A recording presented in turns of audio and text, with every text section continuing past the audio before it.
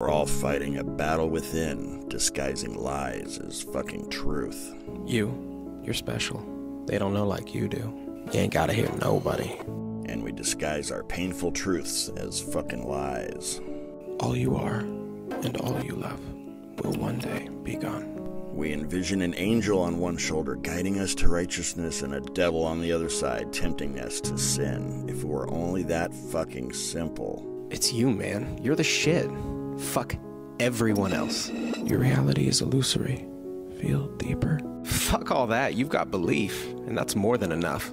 Belief implies doubt. Why are you lying to yourself? Eventually, we start to challenge those pretty little lies, and they get fucking nasty because thoughts just want to be thunk. You know what? They're right. You're not good enough. You really are a piece of shit. But if we persevere, we'll start paying closer attention to those difficult truths. Listen, we all fear annihilation, but if you can embrace that fear, you will transcend it. Don't listen to that pussy, hear me. You are me, fucker. I own you. You are not your thoughts, nor am I you. You need to choose between reaction and conscious action. Face me. We are not our fucking thoughts, but we will only come to know that which we are if we observe thought and stare at those hard fucking truths until our higher psychological functioning gives us a bit of tough love. Look at all this shit in your head. It's not the problem. The problem is you identify with it. Your memories, a daisy chain linked by bits of ego. Let's get out of your head for a bit. This is the battle we fight, and it's not yet about picking a side. It's about getting out of our head and draining our attention into our meat tractor, observing both our lower and higher nature fully and letting them both be exactly what they are. Let them come, let them go. This is a battle for awakening consciousness. Meditation, medicine, and practice itself is a reflection of this battle. We are the thinker within which thoughts occur. Thoughts are clouds in the empty but wakeful sky of mind. Through the process of knowing thy fucking self, a deeper and more epic battle will take place.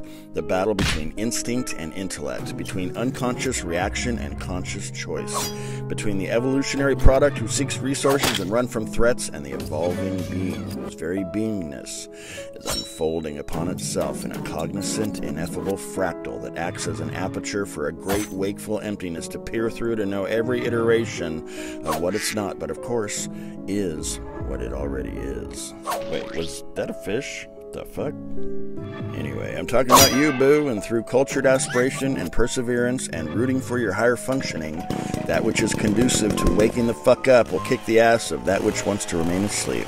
May take a chainsaw, though, just saying. Here's the pickle, though. The substratum of reality cannot be spoken of. It cannot be contained by words in the same way that we create a cup fashioned of thought with which to foolishly try to hold the entire ocean of awareness.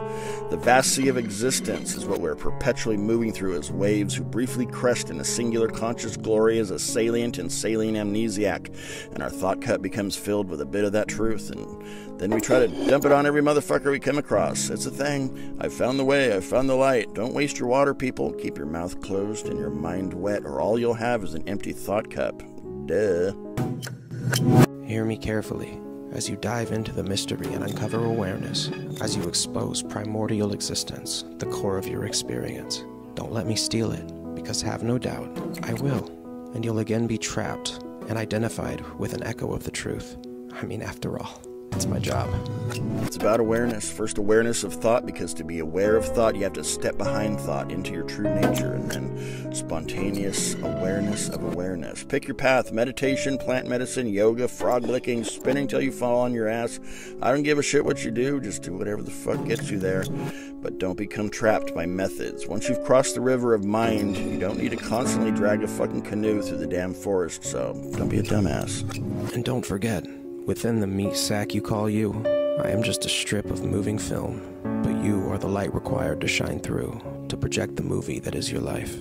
Don't get a big head, but also seek out the omnipresent miracle embedded in each moment.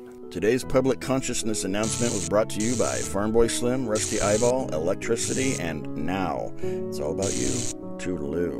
Oh, and remember, the most important thing we know is we don't know.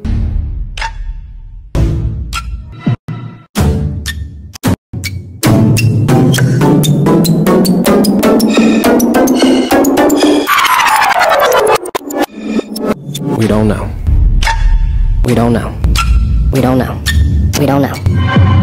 We don't know. We don't know. We don't know. We don't know. We don't know. We don't know.